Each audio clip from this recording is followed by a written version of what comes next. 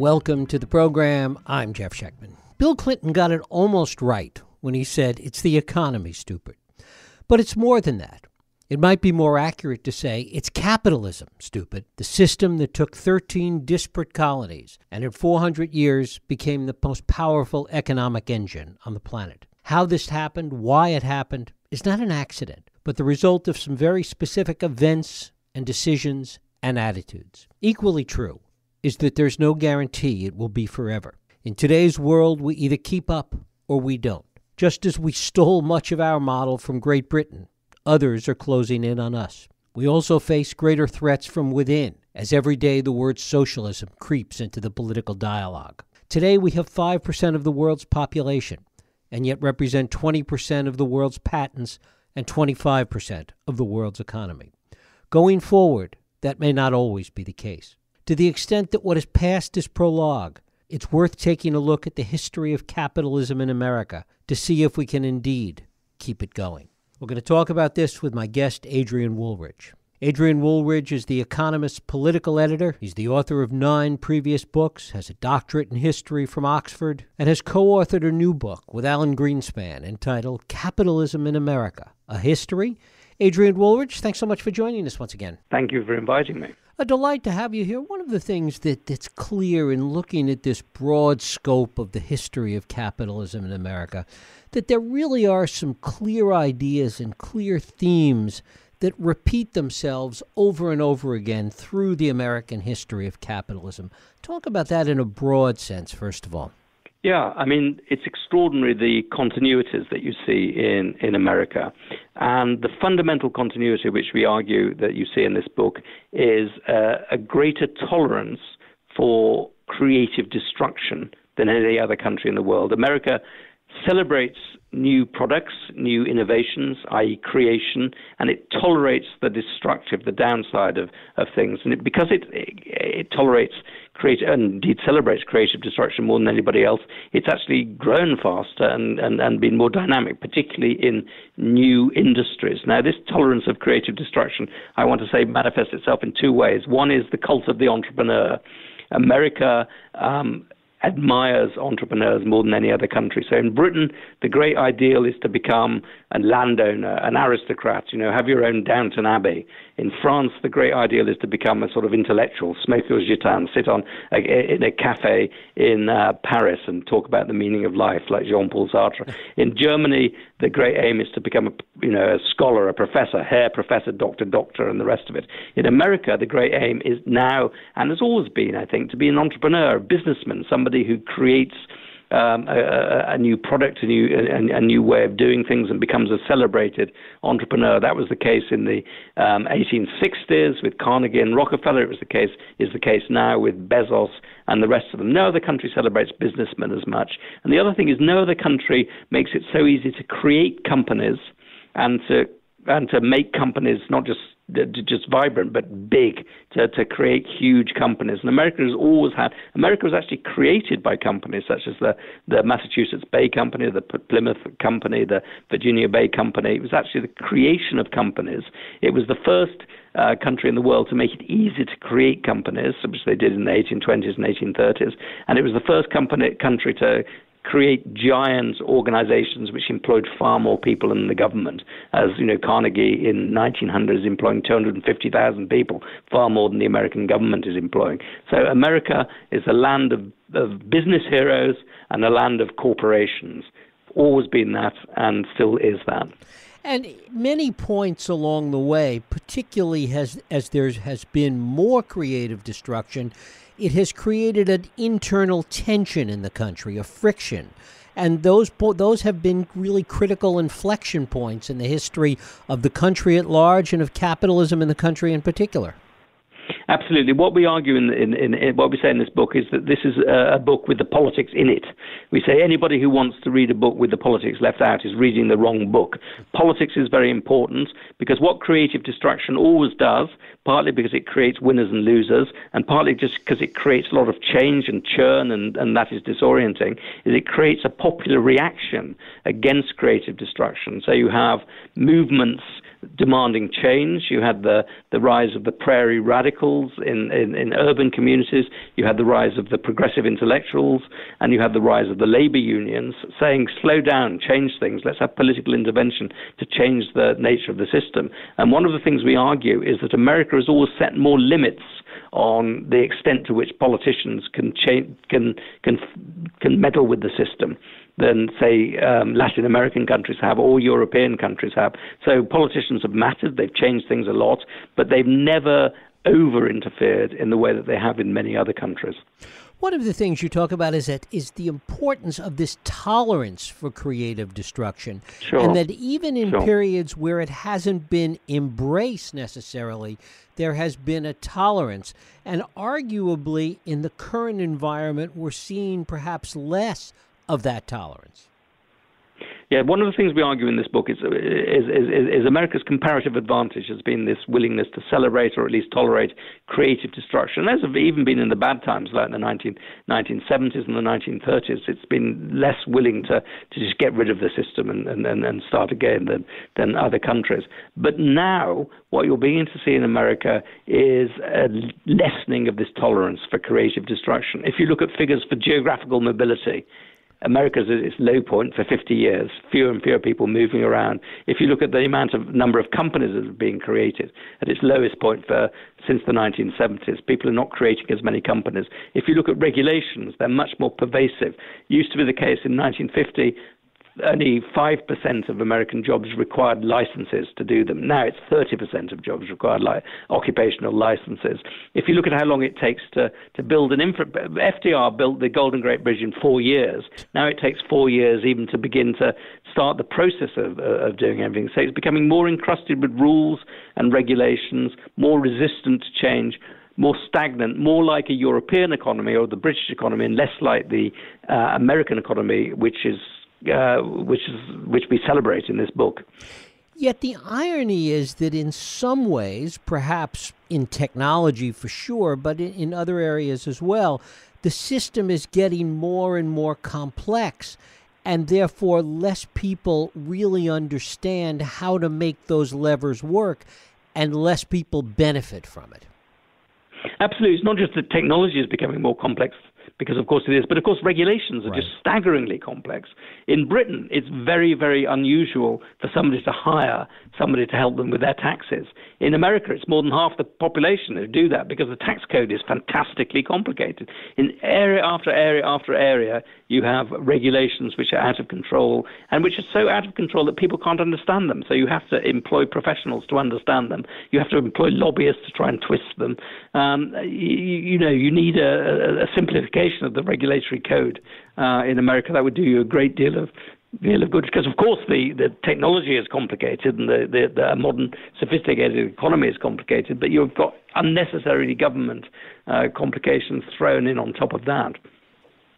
One of the important things to understand, and you point this out at various points in the history of capitalism, is that you can't have growth successfully without the destruction part of it. Absolutely. It's almost the case that creative destruction is destruction that is creative, that these two things are Siamese twins. You can't have one without the other. And many countries have tried to have that. They've tried to have growth without disruption. They want to minimize the disruption, maximize the growth. Europe has tried to do that by planning growth. Latin America has tried to do that by bashing the rich and saying it's all a matter of just redistributing wealth. And what you tend to do when you do that is you kill both the creation and the destruction, and you tend to have a stagnant economy. The other thing is many people are worried about dynamic economies because dynamic economies create winners and losers. But actually, when you have a stagnant economy, you create far more losers because you're not getting any growth. If you look at Venezuela, if you look at Russia in the 1980s after the Soviet experiment, they had far more losers, a much bigger permanent underclass than America has ever had, because there's no upside, there's no creativity. Now, let me try and emphasize that we're not trying to say there are no warts in the American system. There are terrible things that have happened. The treatment of the Aboriginal population was appalling. The existence of slavery was appalling. There have been periods when financial crises have created a lot of unnecessary suffering. But what we say is that overall, because of a willingness to embrace innovation and creative destruction, America has, up until now, had a much higher growth rate and therefore a higher standard of living than any other country in the world, which is why 5% of the population produce 25% of the world's GDP. How is this changed by virtue of globalization, essentially, by virtue of the free flow of money, of capital, of ideas around the world?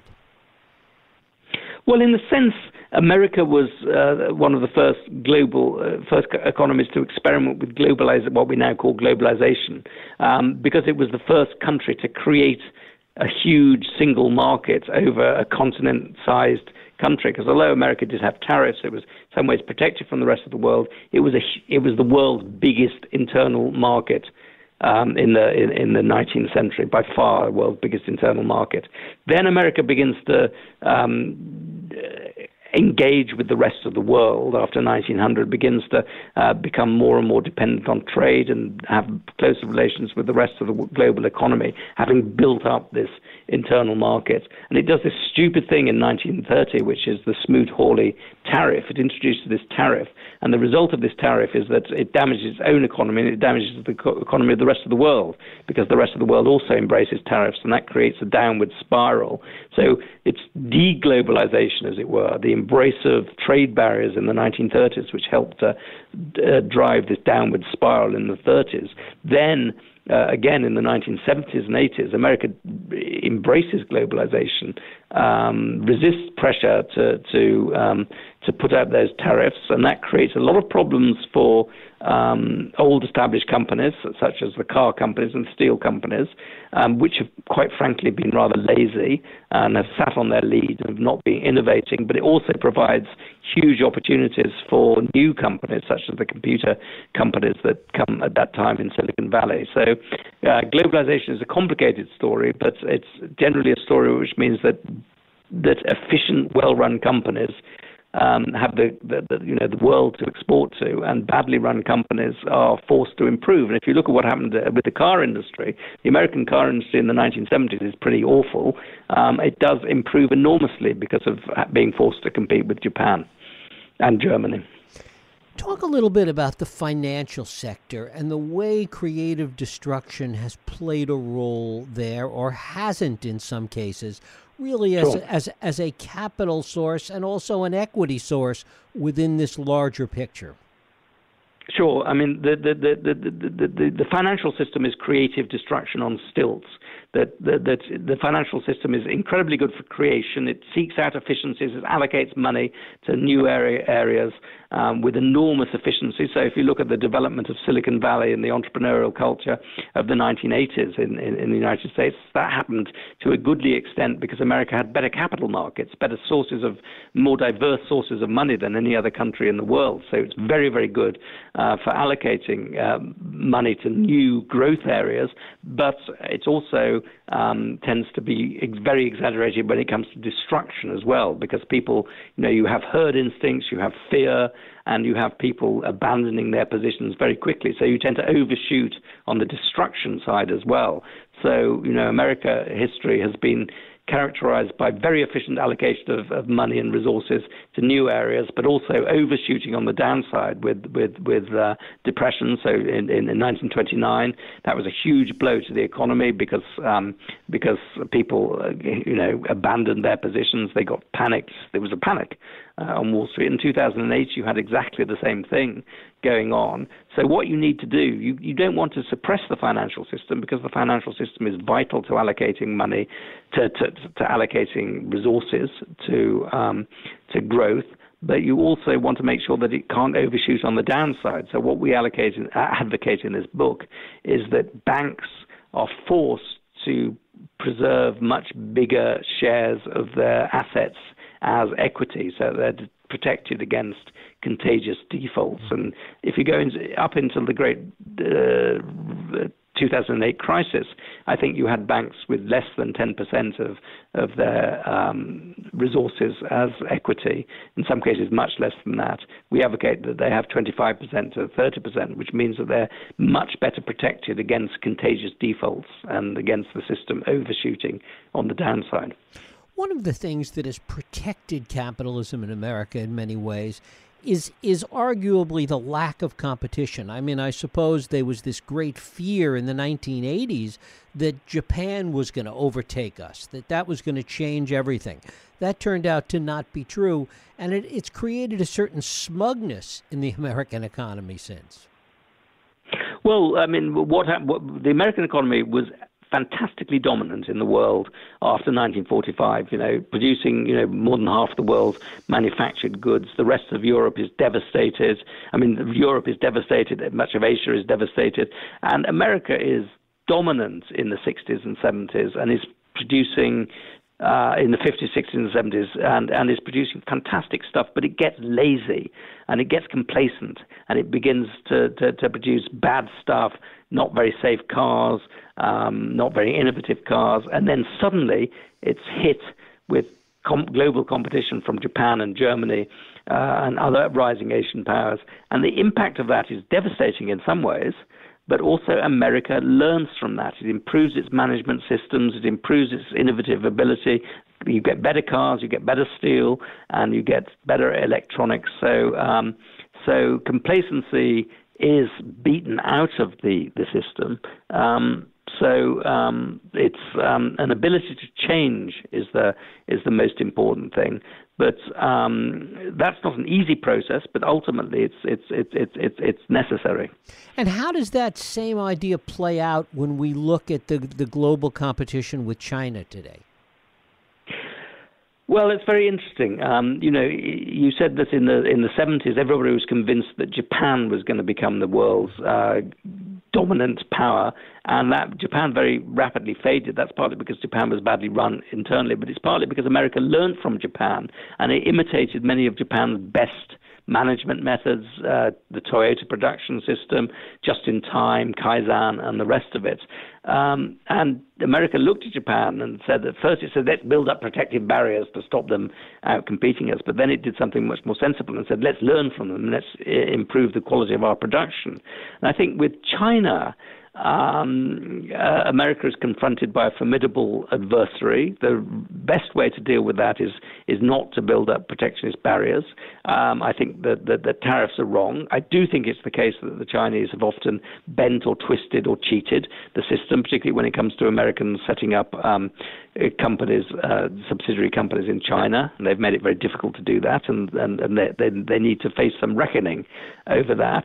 Ultimately, I don't think China will take the place of America as the world's leading power, because I think that China is not an innovative country, not as innovative as the United States, because it's very hard to combine high degrees of innovative flair with an authoritarian political system. It's never been done before in the past, and I'm not sure it can be done in the future. We argue in this book, essentially, that the American economy is a very powerful economy, that the American entrepreneurial spirit, ability to create giant corporations, small companies that become giant companies, is an unrivaled advantage. What's wrong with America is a policy problem. There are very many policies that have gone wrong. Government, as it were, is broken. Your entitlement system is broken. It's out of control. It's badly designed. It's allocating too much money to the wrong people. It needs to be adjusted in terms of people's life expectancies, in terms of their ability to pay. It's a policy problem, not a problem with the fundamental economic engine. And if you can get that policy mixture right, the future lies with America, not with China. It's also a regulation problem. I mean, you talk about that in the book. Yeah, America has become a highly regulated, but also a badly regulated society. I quoted earlier the fact that the number of occupations that require a license has gone from 5% to 30%. A lot of these licenses, you need to get a license to be a hair cutter or an interior designer. It takes 2 years, it takes 4 years, it takes a long time to get these qualifications, and there are all sorts of reasons that are given, which I think tend to be rather spurious.